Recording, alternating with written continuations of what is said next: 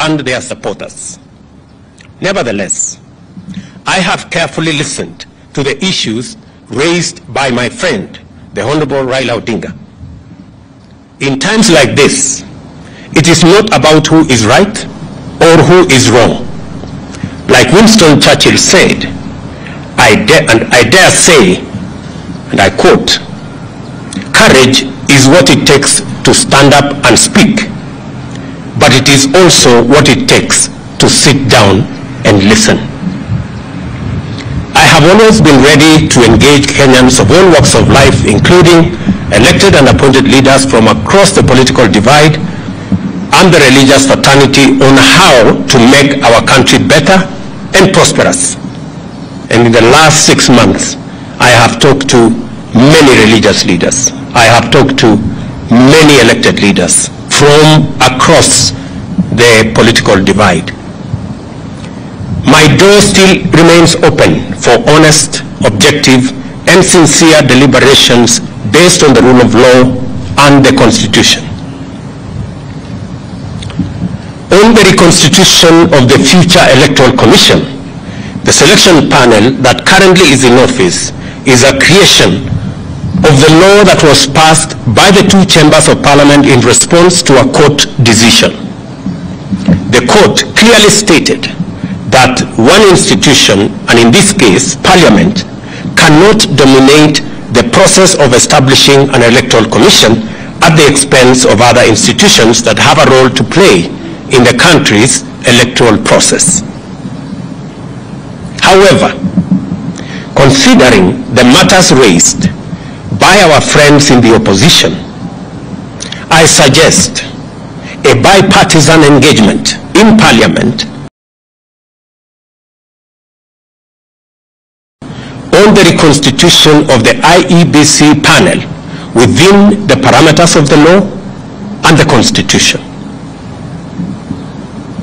In any case, as a Democrat and guided by the Constitution, I, on the 9th of December 2022, sent a memorandum to the Speakers of the National Assembly and Senate requesting the purposive intervention on implementation of the 2/3 gender rule, entrenchment in the Constitution of the Constituency Development Fund, Senate oversight and national gender affirmative action funds, establishment of the position of the Leader of Opposition, and the improvement of parliamentary oversight of the executive.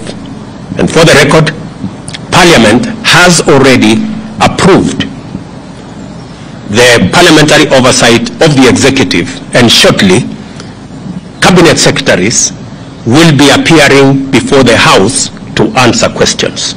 The other items are still in Parliament. The IEBC selection panel and the future process of recruitment of its commissioners could as well be part of a conversation leading to constitutionally and legally binding proposals through a bipartisan parliamentary process.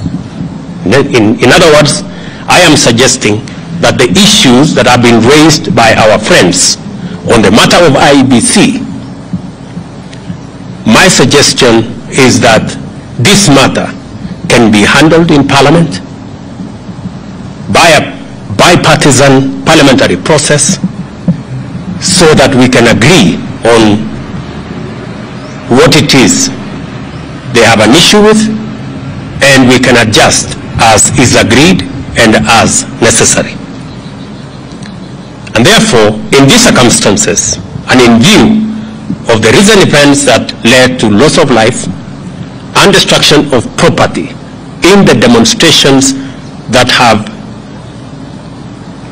occasioned in our country for the last 2 weeks, I urge my brother Raila Odinga and the opposition to call off the demonstrations and to give this bipartisan approach a chance for us to take the country forward. Meanwhile, I call on all Kenyans to remain peaceful and law-abiding, and I assure them that the government of Kenya will continue with its sacred duty of protecting their lives and their property, including their businesses. Thank you very much.